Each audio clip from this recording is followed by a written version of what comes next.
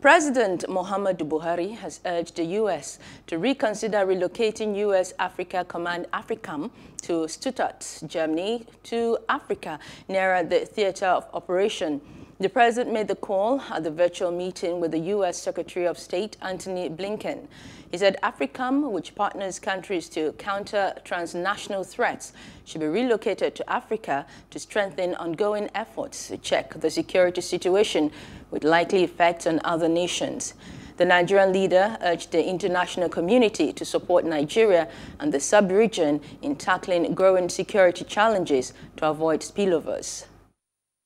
And considering the growing security challenges in West and Central Africa, the Gulf of Guinea, Lake Chad region, and the Sahel weighing heavily on Africa, underscores the need for the United States to consider relocating Africom headquarters from Stuttgart in Germany to Africa and near the theater of operations.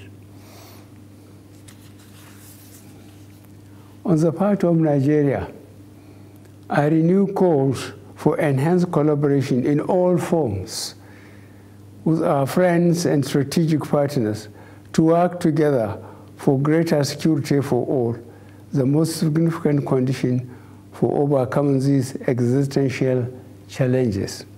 Hello, hope you enjoyed the news. Please do subscribe to our YouTube channel and don't forget to hit the notification button so you get notified about fresh news updates.